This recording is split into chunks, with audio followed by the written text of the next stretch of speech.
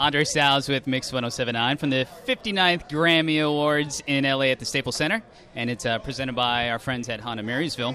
And we got Shaun Brown. Yo. How are you? I'm good, man. How you doing? Good. We just been talking about this because it's getting pretty busy here. Yeah, it's getting crazy. I hear people cheering next door. What is going on? I know. Well, and this is sort of quiet right now because we're right near the stage for the actual Grammy Awards. It's just on the other side right here. Oh, wow. Snap. So every once in a while you'll hear one of the artists that are performing at the Grammys sound checking over there. That's dope. I know, right? So like a private little concert? Yeah, you that's can cool. just sneak through the black curtain and, you know. That's actually a great idea. Snapchat or Instagram Live or anything else like that. And I might just, after this interview, just go back there and check out. So, like, Beyonce.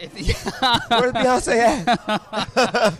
Congrats on the twins. Yeah, right? And then on TMZ, they like, Shaun Brown was locked up today. Well, Shaun, you're on The Great Indoors. Yes. And, I mean, it's still relatively new show on TV.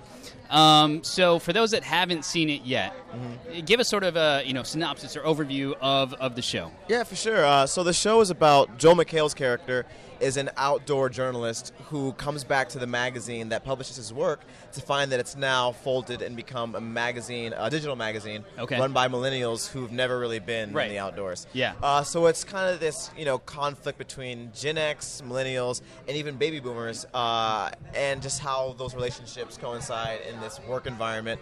But then as the show has progressed, you start to find like a lot of weird quirks that each character has. A lot of relationships are coming up, and it's been a really fun show, man. It's one. I don't watch sitcoms, but this sitcom I would watch, which is, of course, I'm biased. But like my friends who are all millennials, they're like, "Yo, I love the show because it's about us. And we say things that the younger generation is talking about, and it's not just about laughs and hitting a certain demographic. Like we're really pushing the envelope. It's fun." So you said you really don't watch sitcoms. So then what made you go in and audition or take this role in a sitcom? I wanted to fill my fridge with groceries. Pay rent. I wanted to pay some rent. No, I was reading the script because I had other shows that were interested in me.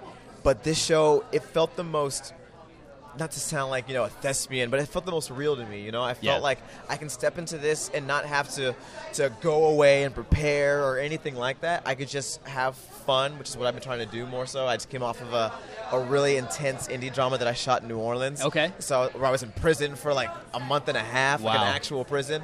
So I was like, the next thing I do, I want to laugh, like a lot. And yeah, this came at a perfect time. And I mean, it's Joel McHale, Christopher Mintz-Plasse, Stephen Fry. Like, if I say no, like, punch me in the face. You know what I'm saying? So yeah, it's been awesome. It's like hitting the lottery as far as the people you work with, and it doesn't feel like a job. Right. It's great. How was it actually shooting within a jail for that indie drama that you're talking about? It was the craziest thing. I'll say this. I was 3 weeks into the shoot. I was like, why? Like, we're the actual prisoners that are here. It's an actual functioning prison. And they're like, oh, well, they're in the other wing. This wing was condemned to be unlivable. Oh, and you're like, oh, great. You tell us now. I was wondering where that cough was coming from. But I was looking at the ceiling during one of the takes, and etched into the ceiling was, "Dear Lord, help me, I'm in hell." Oh. In like some kind of like knife. There's black mold everywhere. There was nasty stuff still in the toilet. So it was horrible. Got me into character real quick, dude. Real quick. I was just angry the whole time. And you're like, can we wrap this shooting up right now? Like, can we, one take? We're going to get it in one take. We're good. We got it, right? No. But it was a learning experience, like, every project is. And I wanted to start to show my dramatic side, because I had been doing mostly guest stars in sitcoms or like Nickelodeon shows. And this was my coming out into, I'm actually also a dramatic artist also. So doing The Great Indoors. Yeah. Did you guys sort of have to do any prep work or research or anything about, being outside, or hunting or hiking? We all of us are really into our phones. Like, actually, I'm having anxiety. Like, where's my phone? Where is it pocket? right now? It's in my pocket.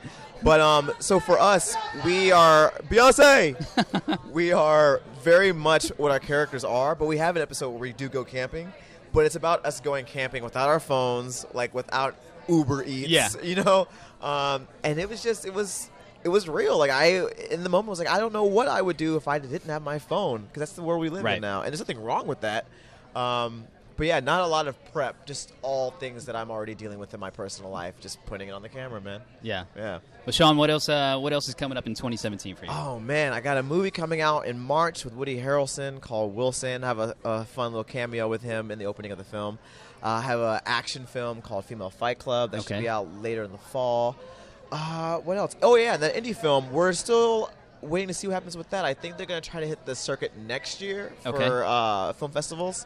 And yeah, man, just grinding, just trying to get out there, you know?